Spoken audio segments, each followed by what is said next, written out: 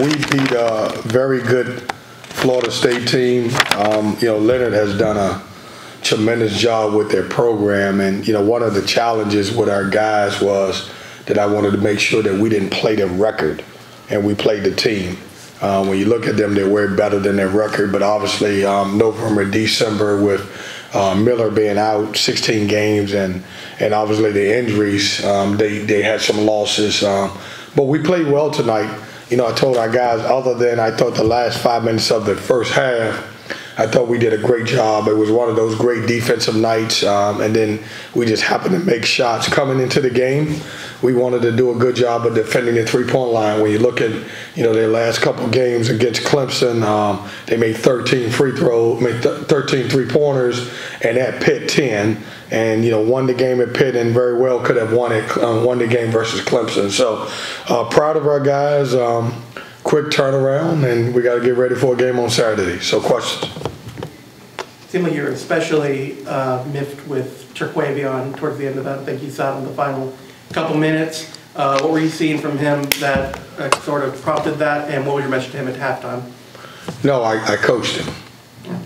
Listen, that kid's been with me, and he trusts me, and I praise him, but I coached him. I wasn't miffed at him. I don't know what that is, but I coached him. I didn't like a couple of things he did, and he allowed me to coach him and jump on him, and he responded in the second half. Did you have scripted the first 10, 15 minutes better? I called it that way, Chip. I knew it would happen. I called it that way. No, I didn't. No, we hit them like you had to do to get them in the mouth. We played well. We played well, and I thought we shared the basketball. I thought we came out aggressive. I thought defensively we were sharp, and we understood scouting reports, and getting off to a good start. Our defense kind of anchored and led us into some easy baskets. When Darren Gant hits a three, is that when you kind of know that maybe things are going your way? I can't believe that you're challenging whether Greg Gant can shoot a three or not. No, he listen, it's crazy because he's worked on that shot for the last 2 weeks, and coaches worked on like, you're going to get that shot, and I wanted him to take it. I was hoping he didn't pass it up, and I think it was all net. So I don't know if it was one of those nights because he made a three. We were playing well. I think he's put a lot of work into it. Is it tough to coach with a 30-point lead, and is it hard to play with a 30-point lead, and how do you coach that? It's a lot easier to play up 30 than down 30. I can tell you that. It's tough, keeping guys focused and everything else, and like I said, we played well tonight, and this is like I told you before, Leonard has been the golden standard about playing 10 guys and really good size and all that. We played really, really well tonight. I know you're one game at a time, not looking too ahead, but big picture-wise, best start in decade or so in ACC, and a best start in almost 20 years, also through 23 games. If you would have told yourself last year at the end of the season, right now you guys would be here. I can't believe you just brought up last year. No, it's hard to say in this league. You can be really good, and you can have a losing record in this league. And so, I would be lying to you if I knew where we would be at right now. But I will say we did a great job, I thought, in the offseason addressing a lot of the issues that we had. And we improved in a lot of areas. And these guys have really worked hard. I think, I found out in the summertime when we took the Bahamas trip that this group could be really good if we stayed together. Obviously, it takes a lot of chemistry and guys believing in one another, but I'm happy. You're right. I told our guys I'm happy for them and where they're at, but we lock into the next game. DJ gets his fourth foul. They're making a little bit of a push at you. That was a kind of a key juncture. Seemed like at the game you had like Breonna pass at a three, and guys like everybody seemed to chip in.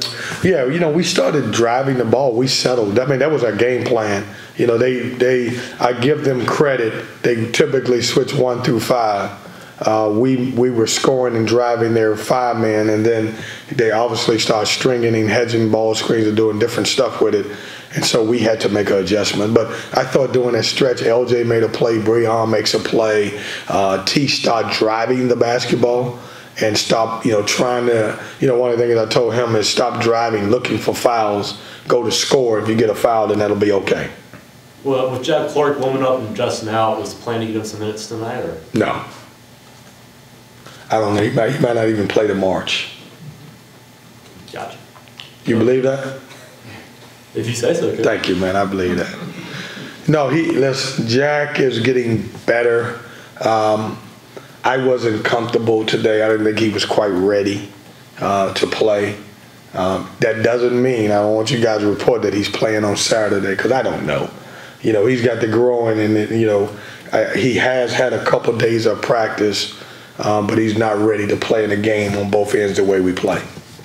Coach, you kind of talked about fixing some things last year. This year, you know, your team leads the ACC in fewest turnovers. Is that one of the things you guys kind of honed in on over the offseason? Well, I think what's happening, and it's weird because somebody else asked me the same question. You know, we typically have the ball in our three best passers' hands, and I'm gonna say Jarkel, I'm gonna say T, but also DJ Burns. So those guys really handle the ball more than anybody, and they really have taken care of the basketball for us. And it's really good when you don't turn the ball over. That's a really good thing for your team. You know, when you don't have a bunch of turnovers. And I'm proud of where we're at with it. How encouraging is it for you to have so many, what you would say maybe go-to guys? You had Burns 32 the other night, Smith 32 tonight. It seems like wherever, it's almost like they're dictating who you use as the offense. Yeah, it's good. You know, what I was impressed about tonight was when you look at it is, you know, yes, T had the hot hand similar to DJ at Wake Forest, but, you know, DJ with 15 and Jarkel with 14, Casey throws in 10, LJ comes off and gives 7. And so we're a really good team when everybody's contributed and when it's spread out through everybody. And, you know, it's good. You know, Jarkel's had a game, I think, Craig, maybe with 30, and now DJ and both T have had 32. So, man, hopefully somebody else will have 30 again and we win. Now, I don't like 30 and you lose. I like 30 and always winning. Okay? Enjoy your night, guys. Thanks for staying up. Leonard Hamilton's going to be in here in a minute.